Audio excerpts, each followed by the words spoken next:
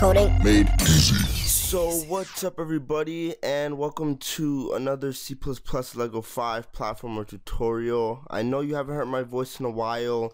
If you haven't watched my update videos, I've been very busy. I've been working a lot. I've already worked like 40 something hours this week, and I still have to go to work tonight and tomorrow, but I decided to make this tutorial for you guys because I haven't made one in a while, so I hope you guys enjoy it.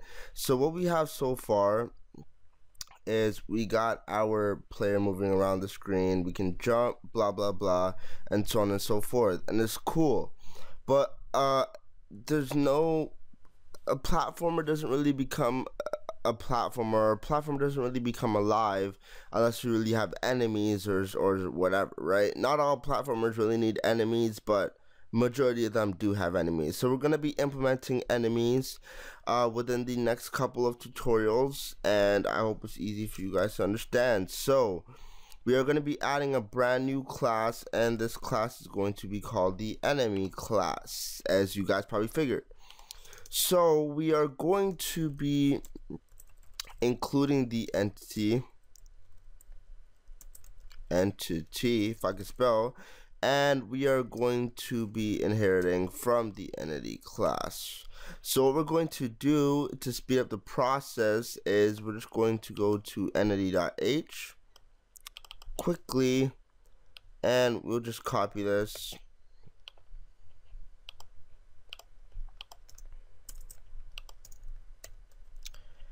And what we will do is just remove the virtual, or you can just do Control H using Visual Studio.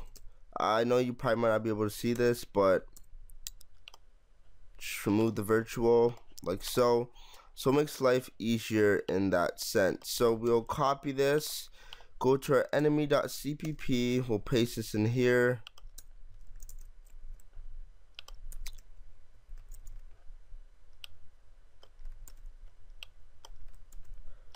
Set this up real quick, and don't forget the scope operator. So they're part of the enemy class.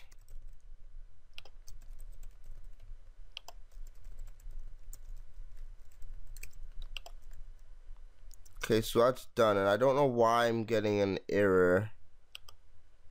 Oh, I put a semicolon right there. So yeah, everything should be fine. Yep, so everything is fine. So in our, what we're going to do now is we're going to go to our player.h. we are going to take all this stuff right here, all these things, sorry, all of these except for the jump speed and the player image, and I'm going to cut that, and we are going to paste it in the protected portion of our entity.h. Now we're going to take the direction, and we're going to put that in the public section. Okay, so now that we've gotten that done, we're going to want to go back to our entity.cpp, and we're going to be adding something to our load content. So we're going to say else if attributes I is equal to direction, then we want to check which direction they inputted. So if content I is equal to right, then we want to set our direction equal to direction, if I can type, right. Else if contents I equals to left, then we want to set the direction equal to left. Okay, so we're just going to type in the name of the direction or whatever in our text file. If it's set to right, then we're going to set the direction to right. If we type in left, it's going to set the direction to left. Okay, so to continue on, we will just add in our move speed. So if attributes I is equal to move speed, then we'll set move speed equal to ATOF, and that's our contents I. Oh, dot C underscore string. So that is, we're gonna be getting the direction, the move speed from our text file. So all this should be pretty straightforward. We're gonna put entity load content. So attributes,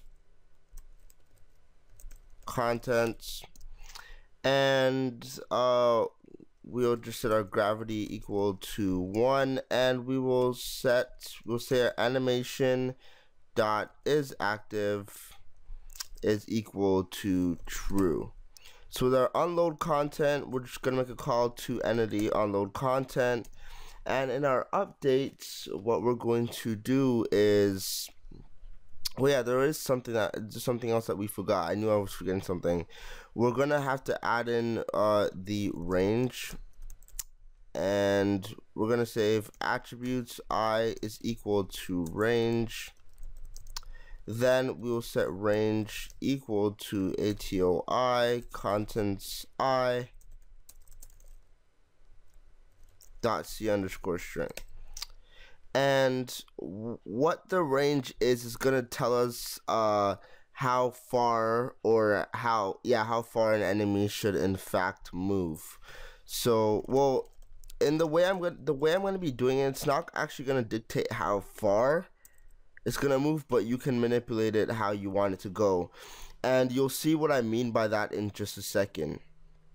So, oh, also in our entity.h we have to include sprite-sheet animation.h.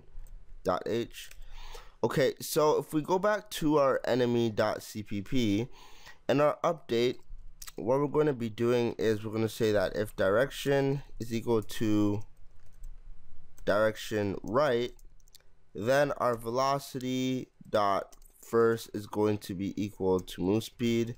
Else if direction equals to direction left, our velocity dot first is going to be equal to negative move speed.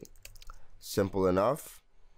And what we're going to do is we're just going to go to the player class, and we can just take all of this right here. Take all this from the player class, and paste it in here. And at the top, we have to say previous positions equal to position at the top. So this is gonna handle all our position stuff, updating the animation, all that stuff. You should already know what it does. But what we're going to be doing at the bottom is we're gonna say counter plus plus. And we never created a counter variable yet, so we'll just create one in our enemy dot h in the private section, and we'll just call this counter. So we'll say in the load content, our counter will be equal to 0. And right here, we'll say that if counter is greater than or equal to our range, then we're gonna reset counter equal to 0.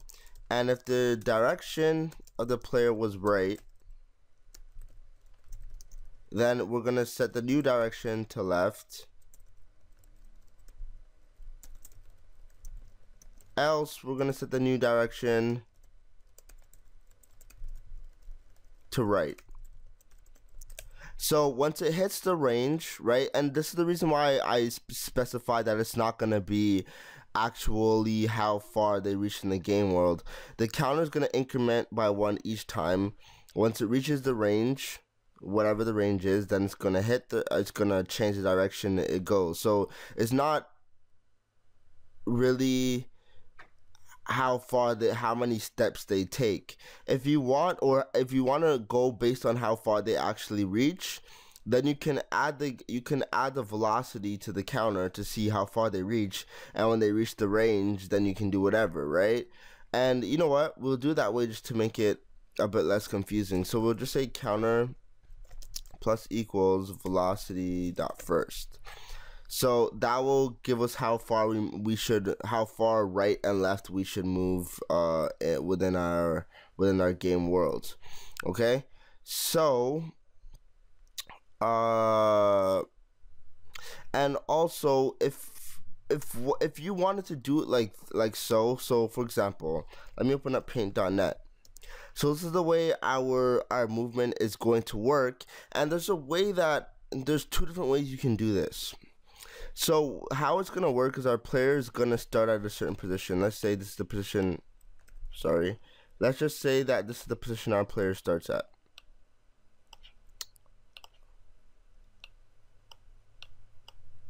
Okay, whatever.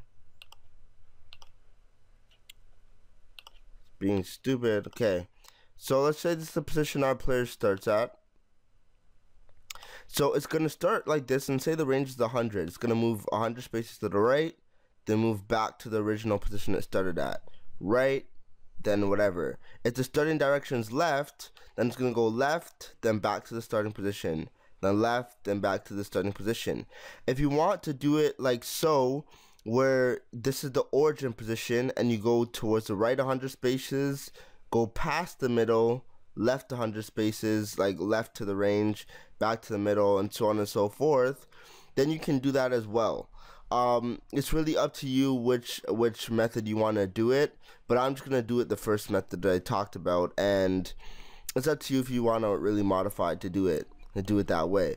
So this is going to move based on the range that we set it to, and everything should be fine right here. So all we're going to do is make a call to animation.draw display, and we'll be good. So I think I have run out of time now. Yep, I've run out of time, so I'm going to continue this, and hopefully we'll get our player up and running in the next tutorial. So thanks for watching. Hope you enjoyed this. Don't forget to comment, rate, and subscribe, and bye for now.